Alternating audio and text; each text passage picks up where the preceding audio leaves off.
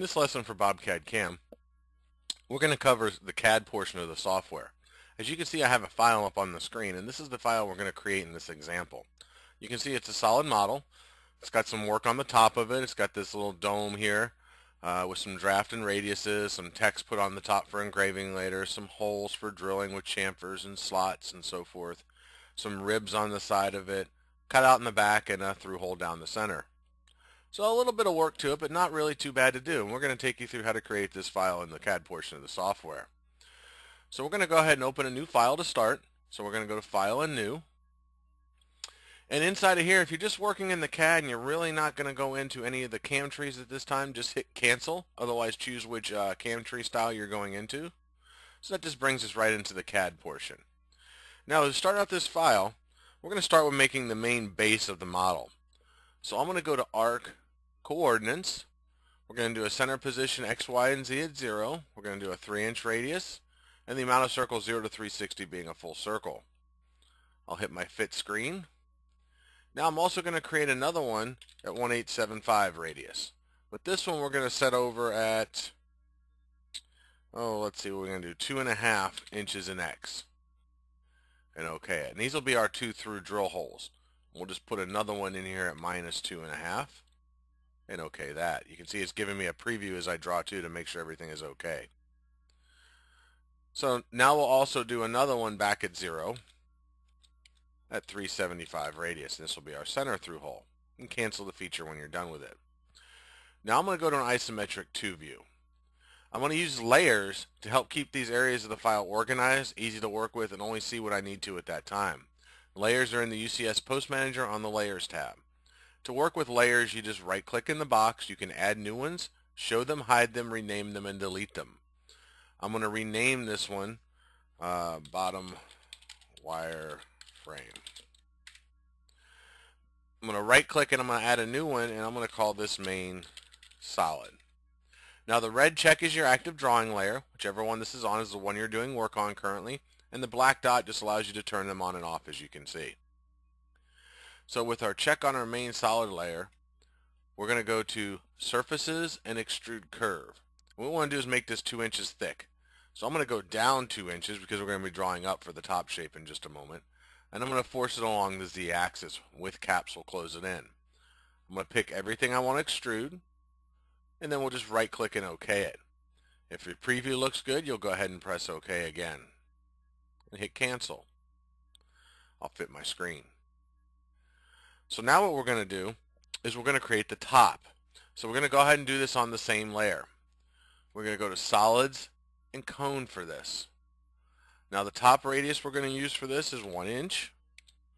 The bottom radius will be 1.75, and we'll make it 1.5 inches tall. We'll leave it centered at 0, 0, 0. That's the location of the bottom center of the cone. The preview looks good again, we'll press OK and cancel when we're done. Now I need to add that top shape to the bottom. You can see if I turn on selection mode how they're 2 pieces. To be able to fill it in between these two, I need it to be 1 piece. So to join solids, you go to Solids and Add. As the picture shows, you're going to always grab the main solid first. I always move off and let it select fully before I go to the next one. And then press OK. Now you can see if I turn on selection mode, I have a 1-piece solid. Now we're going to put some fillets in this corner and on here. So we're going to use the solid fillet option. We'll do the first one at 250. We'll just pick the edge and press OK. Now I'm going to change this to 375, pick the top edge, and press OK again. Now what we're going to do is we need to put the large center hole through here. So we're going to turn off the solid and go back to the wireframe layer. So I put my check back there so I can see that wireframe that we have there. We're going to go to Surfaces and Extrude Curve again. Make it just some number, at least taller than the cone on top, so it extrudes all the way through it. We'll just go 6 inches. We'll exaggerate. Choose the shape and press OK. And if the preview looks good, you can press OK again. Now if I turn back on the main solid, you can see it's sticking out the top of the part. I'm going to move the check back down there too, and I'm going to go to SolidSubtract this time because we're going to cut it out of it. Again, pick your main solid first, wait for it to select. Any differencing solids, wait for them to select, and then just press OK. And you can see if I fit my screen and roll it around, I have my through hole back through the top.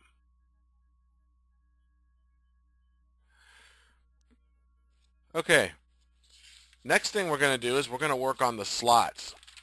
Let me go ahead and bring back up the original file so you can see here. So you can see we've made the main body with the two holes and the through hole and the cone. The next thing we have to do on the top of this is actually create these slots. Then we'll do some chamfering and text, some ribs on the side, and a cutout in the back. So we're going to come over here, we're going to right click, we're going to add a new layer, and we're just going to call this slots. I'm going to move the check to that layer. I'm going to turn off the main solid, but leave the bottom one on and go to a top view. So we're going to create the two slots in here. We're going to start with an arc coordinate. We're going to place this at 2.4375, 2 7/16 in the X, and we're going to do a 375 radius. We'll press OK. Now that's not where the slot's going to start. We're actually going to rotate this up and create it through here using that feature. So we're going to go to Utilities and Rotate. We're going to rotate around the Z-axis. Think of each of the axes as a pole that you would be swinging around for your rotations. I'm going to do 35 degrees at first. I'm not changing the scale, I'm not making copies, and I'm going to rotate around an existing point on the screen, in this case 0, 0, 0. I'm not actually picking it. All your features in the software that when you go to do something, if you always look at the bottom corner as I'm going through here, you'll see it'll be giving me the steps of what to do next. So in this case it's telling me to pick the entities to be rotated and then right click OK. So I'll pick the circle and then right click my mouse and press the OK. If the preview looks good, we'll OK it. Now this feature is going to stay in here until we turn it off, so you can see now it's trying to rotate from that new spot. So I can use this to my advantage. I actually want to rotate around now 110 degrees, so I'll just change the number and the preview looks good and I'll OK it. But if I OK it now, it's going to move my original. I want to actually turn on copy now and make one, so it leaves my original in the spot and makes a new copy. So then from that position we're going to go 70 degrees more, which is 35 and 35, and OK it. And then we're going to go back around 110 more this way, and OK it. And now we'll cancel this when we're done. So these will be the ends of our slot. Now to get the center radius, we're going to create some more holes here. We're just going to use the arc coordinates for that. Except we're going to take the position out of the X and go into the Y. And OK it. And then we'll do one in the minus. So our slots are going to go through here like this and here through this, following this curve. To create that, we're going to use the arc 3 entities option. This is looking for a start point, a pass-through point, and an end point. We're going to do the tops of the 3 circles and then the bottom of the 3 circles, picking the start, the pass-through, and the end. This feature works on points, lines, or arcs, or a combination of the 3. And then we'll do the same on the bottom. Now what if I went across? See how it makes it, it's still passing through the middle one. So make sure you're on the right side on all your clicks. So it's a start point, must pass through the second click and end at the third click. Now we'll get rid of the areas we don't want. Utilities, trim and extend quick trim, and just pick the entities you want to get rid of.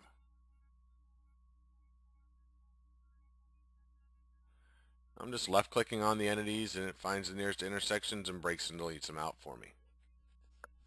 Alright, so we're going to go into Isometric View.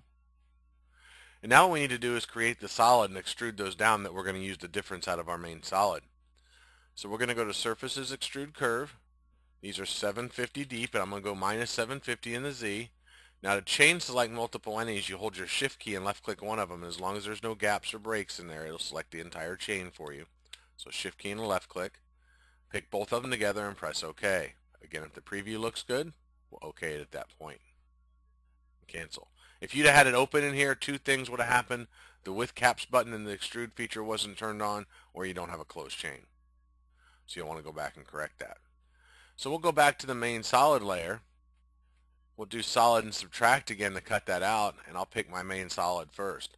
Well, notice now I can't grab those inner ones because they're inside there kind of. It's kind of like meshing at the top. Well, there's a key on the keyboard, S, which stands for shading, and if I hit that, I still have solids, but it turns the shading off so I can pick my inner shapes or my differencing ones. So you pick the main one first and then the differencing ones.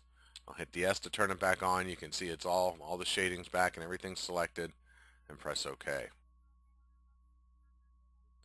And I'm going to save the file at this point. Come to a good point in the file.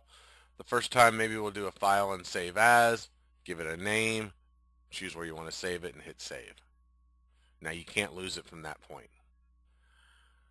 So now we're going to chamfer all these top edges, so we'll go to solids and fillet.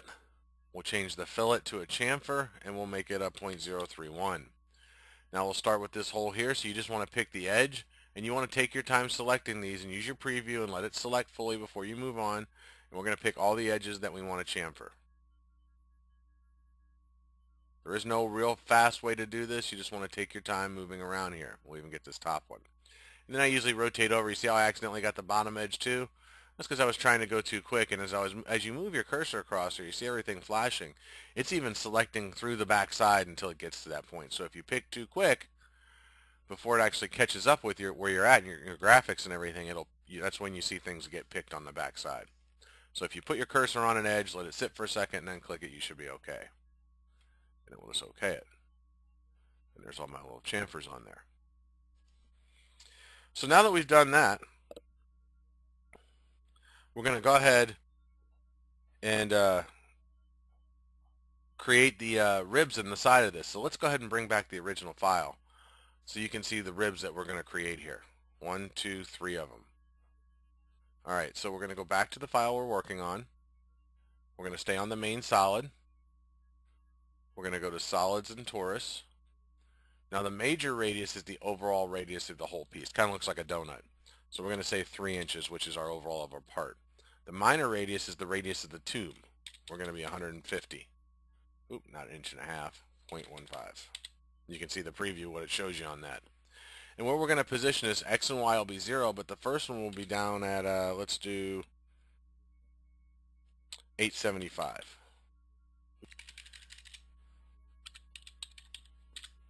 There we go. And we'll okay it. We'll do another one at -1.25 inches. And another one at -1.625. And cancel. That's what we're going to difference out of there again. Remember, we're going to cut them out, so we're going to go to SolidSubtract, pick the main one first, and the 3 differencing ones. And press OK. You can see it cuts those ribs right out of the side of the part. So I'm going to save it at that point. Just come up and hit save now. So I can't lose it from that point on. Now we're going to do the text at the top. So what we'll do now is we'll actually come down here, add a new layer, call this text, move the check onto that one, and what I need is we're going to write the text in here, so I want the wireframe to be able to bend that to and line up where I want it to go. So to do that, we're going to use utilities, extract edges from a single surface, and by picking the surface and then right clicking and okaying it, when I turn off everything else, you'll see I have the edges as lines and arcs, or in this case just arcs, of where we're going to be working. So that's all I need. So now we're going to go to the text, create some text. We're going to use the BobCAD font folder and choose the BobCAD default font for this, just a simple single line engraving font. We're going to type in 727-489-0003. And for those of you that catch that, that's the technical support phone number. We're going to make our letters 1/4 inch tall. And we're actually going to add in some extra spacing of 50 thousandths. And press OK. You can see there's my preview. Now what's neat about when you're in the text, if I come back and make any changes to this and want to see it, I just press OK while I'm in preview. And you see everything updates, as you can see. So get it all worked out in the green preview before you actually place it. We'll just stick it down below here. Now what we're going to do is we're going to bend it inside this area here. So we're going to cancel that. We're going to go to text and fit text to curve. We're going to center it. We're going to space it from the bottom we're going to do it around this line from the bottom of the line, or from the line to the bottom of the letter. We'll space 50 thousandths. At the bottom it says pick the unvectorized text to fit to path. So that means we haven't exploded it to lines and arcs. We're going to choose that, and then we're going to right click and OK it. That locks in the selection. Now it says pick the start, and then shift click the end. And you can see it places my text right in there. I'll cancel that. Now if I go to an isometric 2 view, you can see the text was created at 0, because that's what it does. It creates it at Z0. So we need to get it up to that level. We're going to use utilities and translate. Do 1.5 inches in Z, delta, which is just a positive or negative distance in an axis. At the bottom it says pick the entities to translate, and then right click OK. Then we'll just press the OK button. It says select options, enter values, and click the OK button. We've already set the options and values, so we'll press OK and cancel. So if I was to turn on my main solid now, it's kind of hard to see the text. So let's go ahead and select the entire model with a click. Right click your mouse and go to modify attributes. This is the properties of what's selected: the color, the line style, the layer it's on, and so forth. So we're going to change the color to darken this up. So now you can really see the text of where we would be doing the engraving on the top. Last thing we got to do is put a cut in the bottom of this. Very easy to do. We're going to add a new layer. We're going to call it bottom cutout. And we're going to move the check to that and turn everything else off. Go back to a top view. We're going to create another arc at coordinate 0, 0, 0. And it's going to be 2.8, almost the full radius of the part. We'll go to an isometric 2 view, and we're going to extrude this.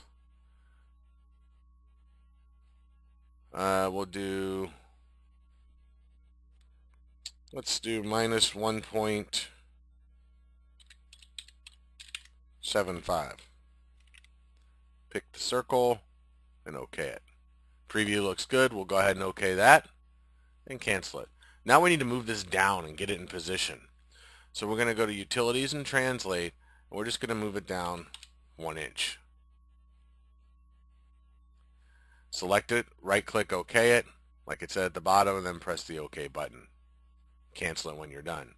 So if I turn on the main solid now and put my check back there, you can see it sticking out the bottom. And if I hit T for transparency, that just toggles the model see-through or not pretty much on your keyboard. Nice to be able to see where that model is actually sitting in there, and it's going to intersect and cut. You can see there's a little bit of space between the bottom of our slots and the top of our cutout in the back. So we're going to do the solid subtract, pick the main one, let it select, pick the differencing ones, let them select, and press OK and cancel. And there's my cutout in the back. So now all we have to do is turn back on our text to see that on top, and that could be your complete file. So I'll go ahead and save it at this point. So not too hard to do. Combination of a few different features. This part can be turned on the lathe and then finished milled secondary work on the mill, or the whole thing can be cut on the mill if you wanted. So it's a good part to go in and draw. It covers a lot of features. This concludes this lesson.